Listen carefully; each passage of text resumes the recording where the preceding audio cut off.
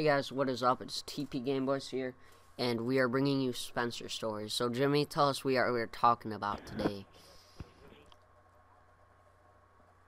Well, this week it's kind of weird. This story, we usually pick ones that happen, 3, 4 weeks in advance. Things that have happened in the past with Spencer.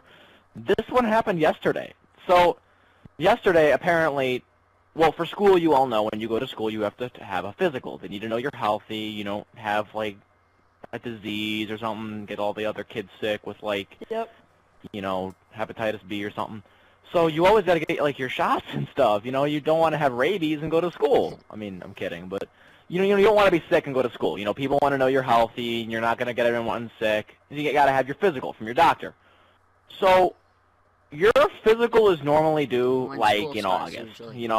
We started school we started school August 16th. So usually you got to have your physical by before or that day when you register for school.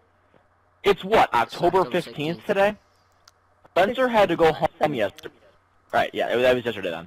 Yesterday, October 15th, Spencer had to go home because he did not have his physical. What does that mean? Spencer had not turned in his physical for 3 months of school. He was 3 months late in turning in a physical that was due the first week of school, before the first week of school. He had to leave school. He was not allowed to even be there.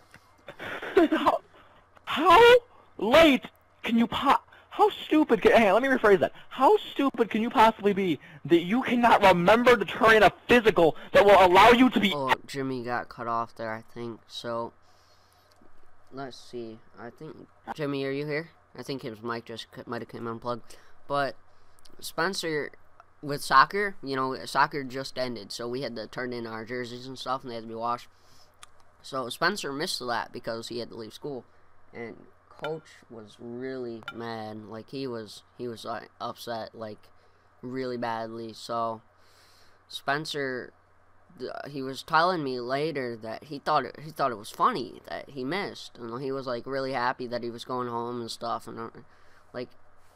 I just don't know how he can be that, like, irresponsible. Okay, we got Jimmy back, so that's good. Sorry about that. But, yeah, like, I don't get how he could be that happy with missing school. Like, he was home by himself. Like, I can understand, not going to school, right, Nathan? Something comes up, We've all had that, we all miss school. But, like, the fact that you were thrown out of school, like, and you're happy about that. And, like, it wasn't like you had to leave school because you were sick. It wasn't because you had to leave school because you had a doctor's appointment or, like, an orthopedic or orthodontist thing. We've all had that. There's even days where, you feel like kind of, crappy, so you ditch school. Everyone's had that. He was thrown out. This wasn't, like, his even choice. He was forced to leave. I was almost thrown out. I don't know how you could possibly be thrown out. Like, I was suspended once, and I even had an in-school suspension. But I've never been forced to leave the establishment. It baffles me. And then didn't his soccer coach yell at him? Disconnected from the party. Yep. Oh, sorry about that. But yeah, right, his soccer coach then yelled at him. I mean, he's so late sometimes. This week's episode. Hope you enjoyed. Sorry about the connection issue we just had, but thanks for watching, guys. It means a lot to us.